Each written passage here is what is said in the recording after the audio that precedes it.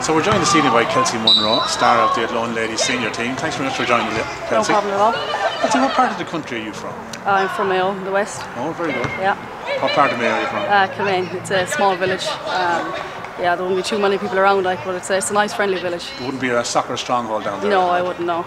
No, not at all. It'd be more of a GAA, but just in the road then there's a local club that I played with, Athlone Town, and from there then that's where my soccer kind of pressed on.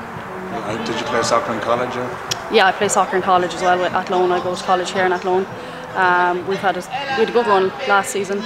We won the League Division 2. We were unlucky to lose in the Cup semi-final against Belfast, but a lot of learning came out of them games. When did you join Athlone, the club here? So this is my second year here now with Athlone. So you joined straight into the senior team last year? Yeah, straight into the senior team last year.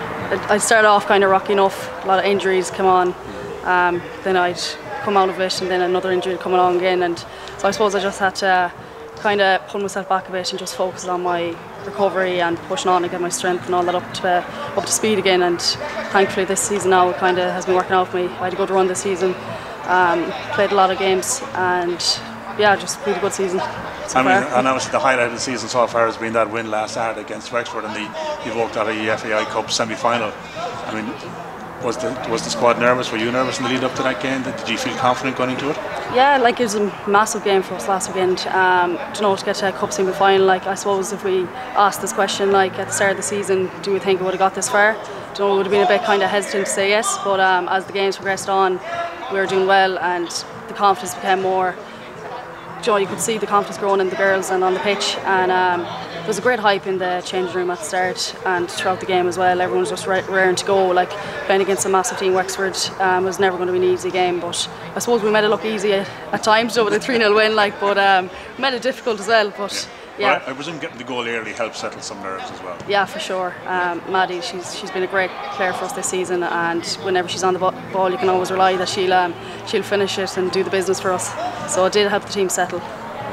And then this weekend, we have Wexford visiting here again, and what potentially could be a league decider game. I mean, if you win the game, you're 3 points behind Wexford. If they win the game, they go 9 points ahead of you. So and the league is totally out of the question. And now it's probably still a mathematical slim chance, but it's as big a game as any. It's as big a game as last weekend's game. Yeah, of course. So obviously Wexford are going to be coming out all guns blazing now to want to get a bit of revenge on us now.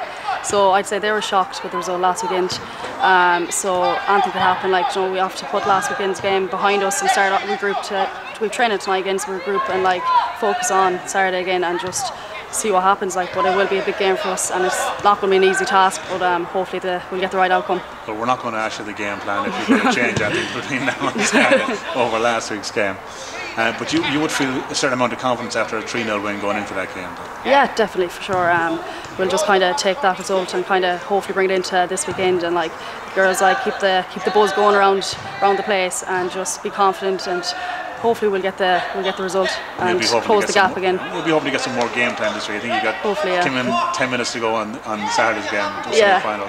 Yeah, hopefully I get more game time this weekend. But look, I'm a part of the squad. I'm grateful to be part of it. Whether I get 2 minutes, 20 minutes, full game, it's always going to be a privilege.